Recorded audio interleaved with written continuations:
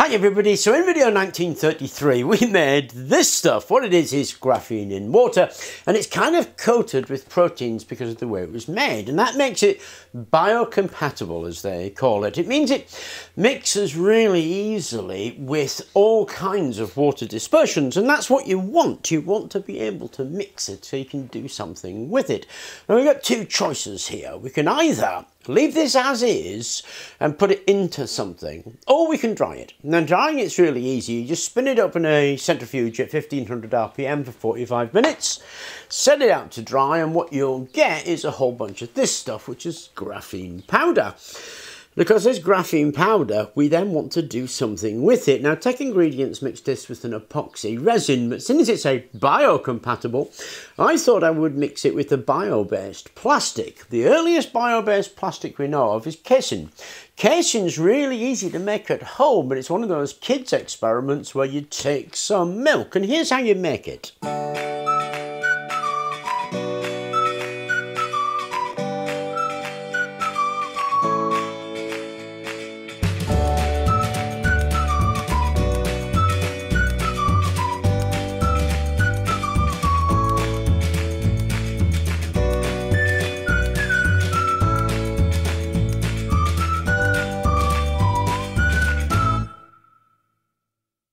Okay, when you've gone through that process, what you get is this white powder, and this is just powdered casein.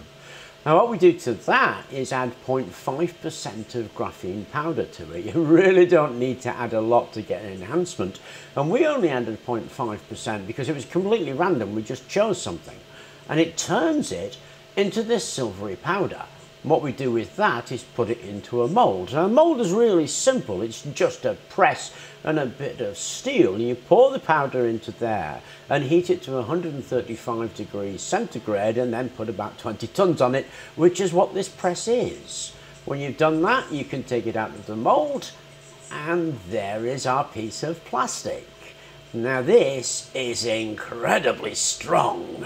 Let's give it a go of stabbing it and see how it holds up. I've been approached to see if it's usable for stab proofing.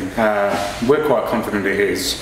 So what I was going to do, I was going to use this brand new pristine piece, but we've been having a go at this, and I'll show you the results in a minute.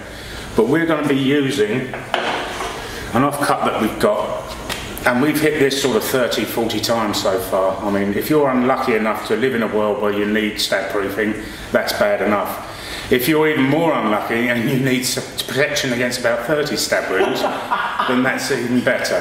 So what I'll do, I'll get this down on the floor. We've got a solid concrete floor behind this, and I'll give it a go with a sharpened, this is sometimes used as a weapon actually, sharpened screwdriver. So I'm 16.5 stone. Fairly big guy, so I'm going to bring this down as hard as I can, and we'll see how it performs.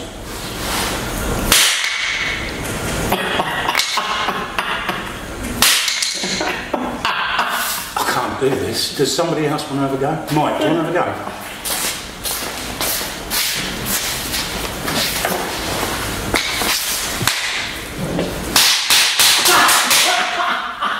Do it, Mike. Go for it.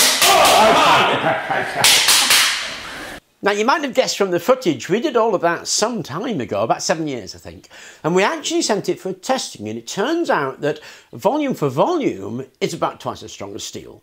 Weight for weight, it's about 10 times as strong, and we also took it to a firing range, and here's a bit we've got left.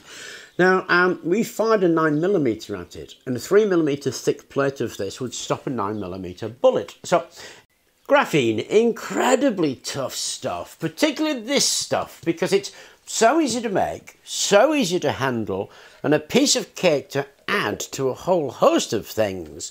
Definitely worth sharing. I hope people pick it up and start doing stuff with it. We're going to do a couple of other things, I guess, but I hope you enjoyed that video. Thank you very much for watching, and please do remember to like and subscribe.